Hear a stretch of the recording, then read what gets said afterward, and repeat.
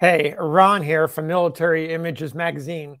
Thanks for joining me on a new episode of Life on the Civil War Research Trail. Rehashing the outcome of Civil War battlefields emerged as a favorite pastime of veterans long after the fighting ended. You know they were not alone. This is a common practice following any conflict. The failure of Pickett's charge prompted many soldiers to offer opinion and analysis. They include the man pictured here, Colonel William Augustine Morgan of the 1st Virginia Cavalry. Morgan knew of what he spoke.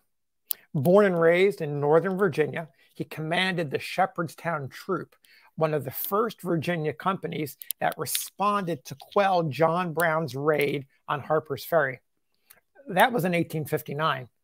2 years later, in 1861, Morgan and his troopers became Company F of the 1st Virginia Cavalry. Over the next 4 years, during the course of the war, the regiment participated in every major campaign with the Army of Northern Virginia.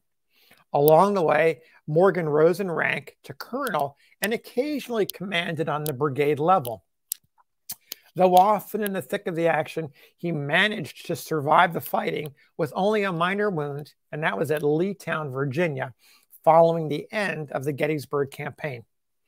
After the war, Morgan returns to Shepherdstown, reunites with his family, and goes on to become a deputy sheriff.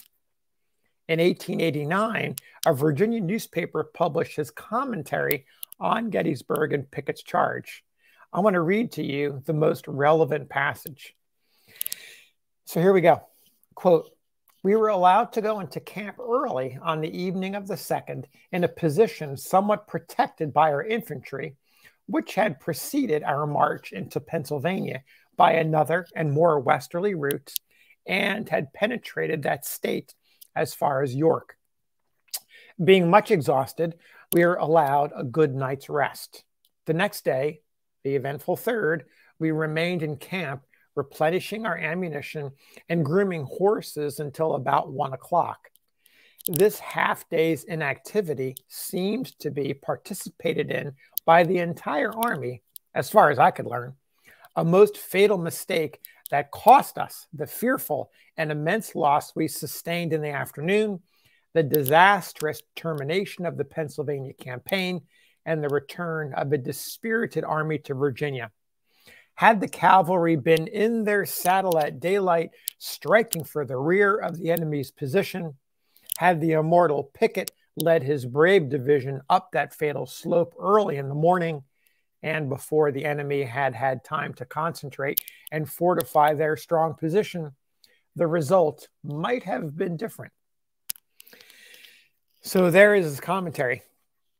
It sounds like he's ending on a lesser note, an unhappy note, but as you might expect, and true to form, true to Morgan's form, he comes on strong at the end of his article when he says, quote, "But still, from left to right at sunset, we held the lines of our own selection and of the morning with that grim and deadly determination which made it dangerous for the foe to intrude upon us. We, on the left flank, then held a line considerably in advance of our position in the morning," that's the morning of July 4th, "where the principal fighting began, and this line was picketed that night by the 1st Virginia Cavalry, and held by my regiment until withdrawn early on the morning of the 4th to cover the column of our army, then retreating in the direction of Cashtown." So there you have it. Colonel William Augustine Morgan, 1st Virginia Cavalry, on Pickett's charge. Until we meet again, happy trails.